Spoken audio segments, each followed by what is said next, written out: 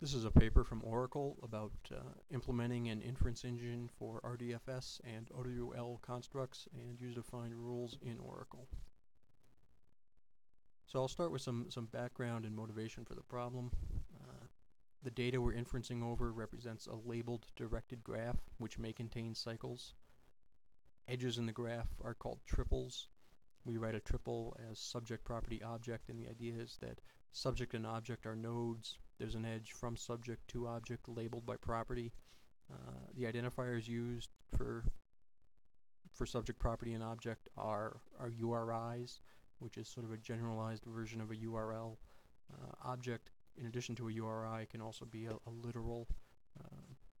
So triples represent facts, and here we have some triples about ICDE 2008 and about Cancun, and hopefully you'll realize that this is a very flexible way to represent data, and pretty much anything you can imagine you can represent using enough triples.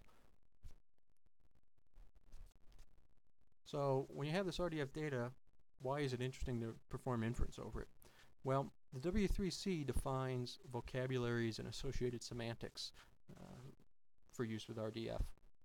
So in this case, a vocabulary is basically a set of URIs that you can use in your triples as nodes or as properties. And if you feed this data using a vocabulary into a reasoner that understands the semantics associated with the vocabulary, the reasoner will be able to produce infer new triples from your data, right? So there's a number of different vocabularies that W3C defines. Additionally, users can define their own rules for whatever domain they happen to be operating in.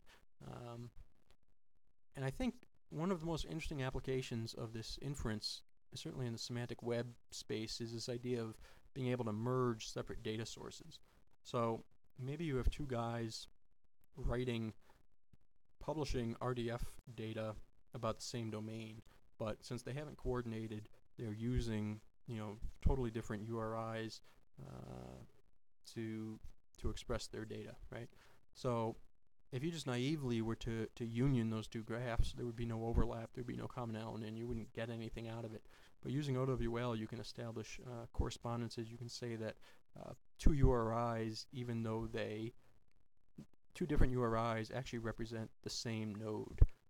And you can do something similar for properties to say that two properties are equivalent, even though they have different URIs. So when you add these correspondences in, you're able to union these two data sets and extract more information out of them. And I mean, that's a simple example. OWL is richer than just having equivalences. But the idea that you can merge data sources is there. The other interesting thing is you can infer hidden facts from your existing facts. But I guess the interesting part of that is that facts can contradict each other.